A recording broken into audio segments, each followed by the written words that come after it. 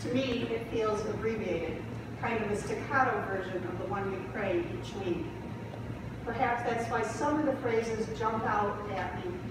Perhaps it's because of the wording that is so familiar, yet slightly different, that I pay more attention to those words.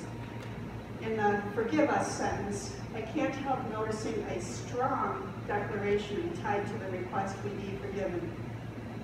For we ourselves forgive everyone indebted to us. I know the concept is included in the Matthew version that we've all committed to memory, but it jumps out at me in Luke's version. Adding everyone makes it so much bigger than the implied everyone in Matthew's language. For me, that's a work in progress. I forgive, and something triggers a memory of hurt or anger, and I need to forgive again. I'm glad Luke didn't say, for we ourselves have already forgiven everyone indebted to us. I have, but I'll most likely need to do it again. And again.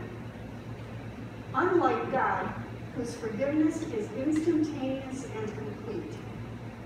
Scripture tells us God remembers our sins no more, and that they have been removed from us as far as the east is from the west. That is a comforting description of God's grace.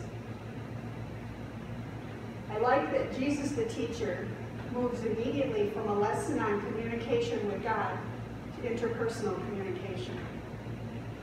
In a time when there were so few options for people and resources were so scarce, people needed to be willing to ask for help from other people and to keep asking until they found someone willing to give that help. We've lost that willingness. We think that as Americans, we're supposed to be entirely self-sufficient, and needing help from anybody is a sign of weakness or failure. We also think that people who love us should just magically know what it is we need and should provide it without our being forced to ask.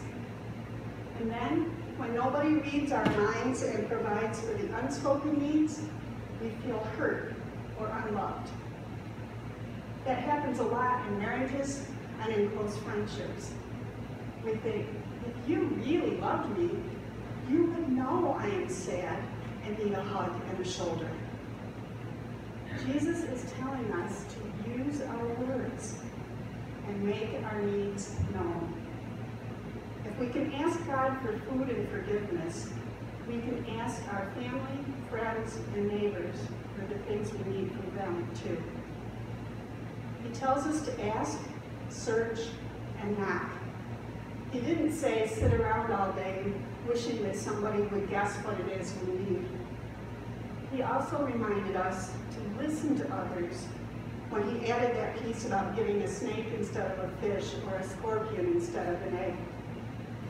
Often we think we know what somebody needs better than they do. They ask us for an ear and a shoulder, and we offer a complex plan of action instead of just sitting with them and listening. Or somebody asks us for something, and we offer our opinion about what they should be doing instead of what it is they're asking for us to help them to do. According to this lesson in communication from Jesus, we need to keep things simple. We ask, we search, we knock, we listen, and we respond appropriately. And then the bonus message. If we imperfect mere humans know how to give good gifts to our children, how much more can we count on God to give us the gift of the Holy Spirit? It's wonderful to know we can truly count on God, and the gift of the Spirit truly is amazing and wondrous and incredible and every other kind of superlative adjective that I could ever think of and more. We have God the Spirit with us all the time. All the time. On our best days and on our stinky, no good, rotten to the core days, the Spirit is with us, offering us all the gifts of inspiration, comfort, wisdom, peace, joy, love, kindness, patience, goodness, gentleness, and even self-control. The Spirit is always present, always offering communication, always tuned into our attempts to communicate too. Unlike us though, the Spirit hears all our prayers, including those that are too deep and too difficult for words that can only be expressed by a groaning of our own spirits. It's an open channel, always. What an amazing God. No wonder we love God. We receive such lavish care all the time. We each have our own personal hotline directly connected with the Holy Spirit at all times. It's an amazing thing, communicating. It's so simple and so complex. And the more we need to communicate, the more we seem to complicate it. But Jesus, the great teacher, made it very simple.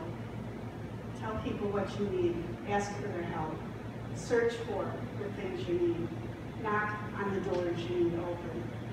Listen when people talk to you. Really listen when people talk to you. Do what you can to meet the needs that they present to you. And receive with an open heart that wondrous gift of the Holy Spirit.